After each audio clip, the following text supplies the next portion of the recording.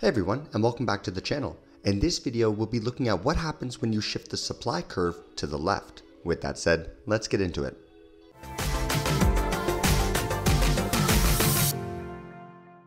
So to begin our example, let's draw our basic supply and demand graph. We'll start with the axes, the actual supply and demand curves, and then labeling everything. So once again, you can see that price is on the y-axis, quantity is on the x-axis, the supply curve is the upward sloping line in blue, and the demand curve is the downward sloping line in red. And you can see that where those two lines intersect is denoted P star and Q star, which in economics we call the point of equilibrium. Now let's introduce our supply shock.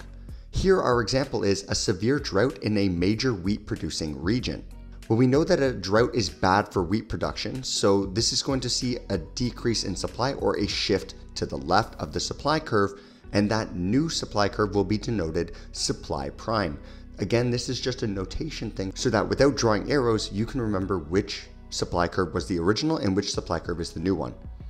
Upon this shift, you'll notice a change in the equilibrium. P star has now increased to P prime, and now supply prime and demand intersect at this point here. And Q star has decreased to Q prime, and if we follow it up to the new intersection, it's at this point here. Now you'll notice that P has increased and Q has decreased, and this will always be the case if supply shifts to the left and there is no change in demand. It does not matter the magnitude of the shift. If demand remains unchanged and supply decreases, then price will always go up and quantity will always go down for the new equilibrium. Now we have other videos on the channel looking at a leftward or rightward shift of supply and demand, so if those are videos that you think will be helpful, then please go find those on the channel, and we hope that you enjoyed them.